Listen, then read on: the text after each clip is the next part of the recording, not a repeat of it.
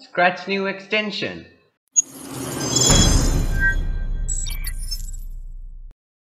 Hi guys, in this video I'll be showing you how to use the speech recognition or speech to text extension in Scratch. So when Scratch 3 was under development, there was a speech recognition extension being worked, but it wasn't there in the official release. So in this video we are going to check how to use the speech recognition or speech to text in Scratch. So let's get started. So smash that like button and make sure to subscribe and turn on all the notifications. So the first thing you need to do is click on the link on the description and open this Scratch GUI. So this GUI is made by machinelearningforkids.co.uk. So it's really simple, just click on the extensions and then you'll see a number of new and really cool extensions. So this Scratch GUI is really cool, and then you'll see this speech to text extension. So this is for Google Chrome browser only, so make sure you have a Google Chrome browser and then just simply click on it and then you'll get these 3 blocks. There's only 3 blocks for this speech to text extension. The first block is listen and wait to get the input, and the second block is the head block, and the third is the variable which displays the result. So the first block is the listen and wait block. So simply it would just listen and make your speech into text. So go for events when green flag click, and now when you click the green flag it will ask your permission to use their microphone. So to use this section, then you need to click allow, click on the speech to text and click on speech so you can see the result. And now from this extension you got this really cool mic icon. Okay, now let's test this.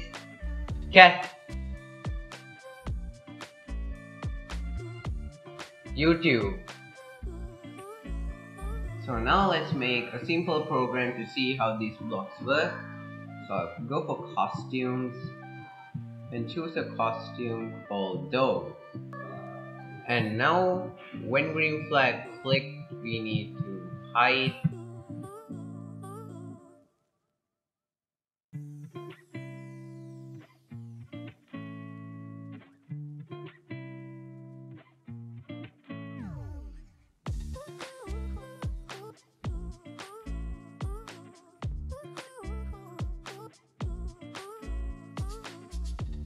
And okay, now let's test this program. Dog,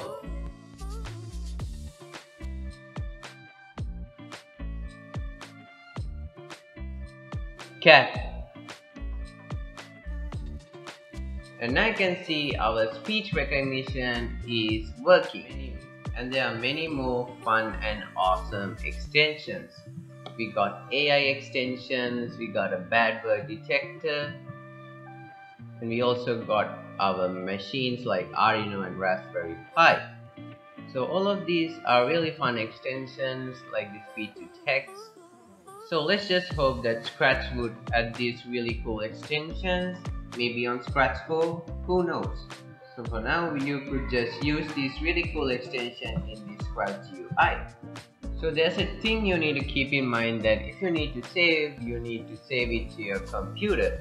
And if you try opening this project which use any of the extensions which is not officially in Scratch and try to open it on the normal Scratch editor, it would display an error or it won't show these new blocks. So make sure if you use any of these new extensions, you could only use it on this Scratch GUI.